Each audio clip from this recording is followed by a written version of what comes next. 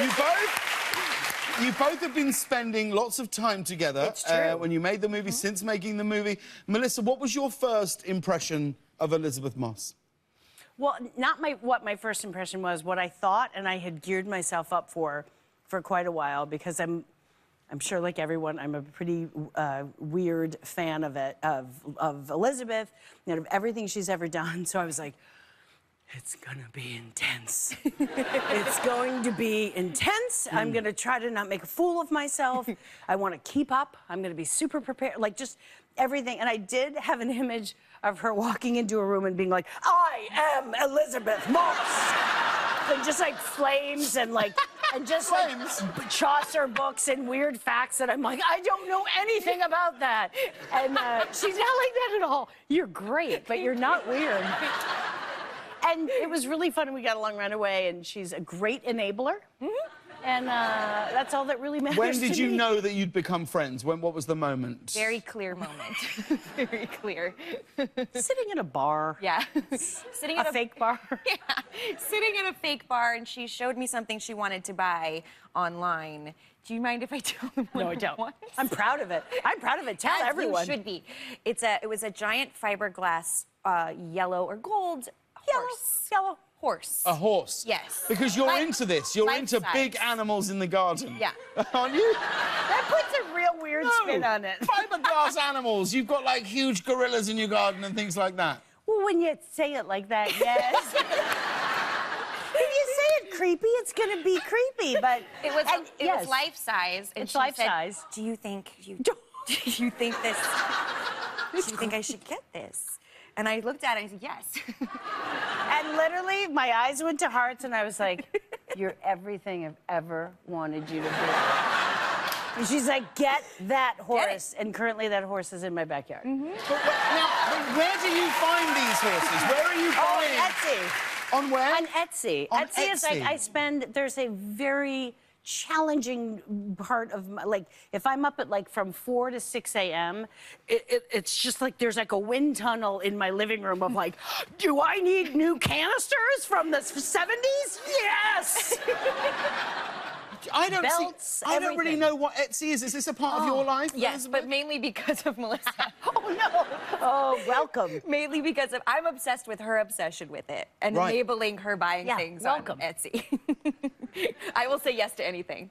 Are you thinking that this is some sort of addiction? Is that what we're talking about? An Etsy? Yeah, like exercising is. Exactly, yeah. I love that. Like I exercise too much and I go on Etsy too much. Now, Melissa, of course, we all know you got your big break on the Gilmore Girls. Yes.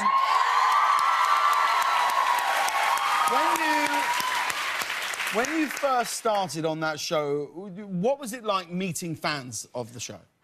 Well, it was really nice, because that's the first time, I mean, I'd done so many off-Broadway plays that really it was always just like 7 of my friends that I'd paid to be there.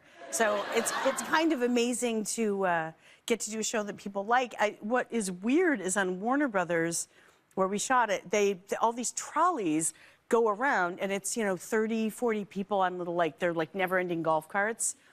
And there's just stuff that no one tells you when, like, oh, by the way, it's an electric vehicle, so you can't hear us coming. Yes. And they kind of creep up on you, and I was pregnant. I was pregnant a lot on that show. I think I had like 16 to 18 kids. Yeah. On the show, and there was a time, it was, for the record, it was I had a pregnancy belly on. Yeah. And at the time, like, when people smoked on set, it was back in the day. Sure. It was like 71. And people would smoke, and I was like, hey, I'll smoke. I don't usually, but sure. Yeah. I have no sense of self. Sure. And I thought it was a great bit. It's not gonna end well.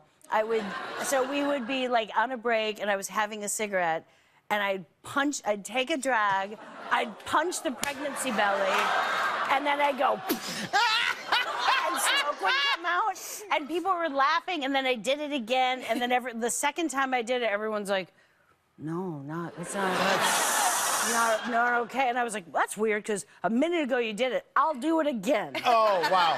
Big inhale, double punch, lots of smoke, and then they were all just like, turn around, turn around. And there's 45 people standing behind me on like a tour of Warner Brothers. Oh, God. And I was like, it's not a real belly. It's not a real belly. I'm not really pregnant. They were just like, no. And, like, they were like, people were pointing and saying, like, no. And, like, that's not okay. And then I was like, do I lift my shirt and show them? Like, and I got caught.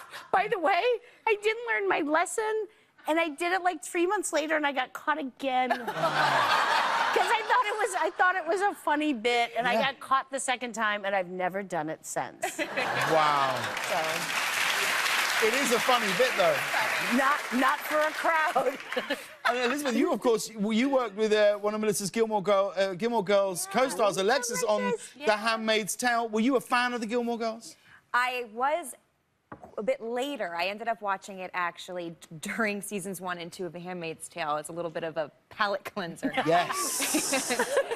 I was already friends with Alexis. I know her husband, Vinny, worked on Mad Men, went to their wedding, and she was on Mad Men. Like, I knew her outside of Gilmore Girls, and I knew her from working on Handmaid's Tale, and I loved her, and we got along really well, and I had so much respect for her, and then I started watching Gilmore Girls, and I felt really different around her, because now she was just Roy Gilmore to me. Of course.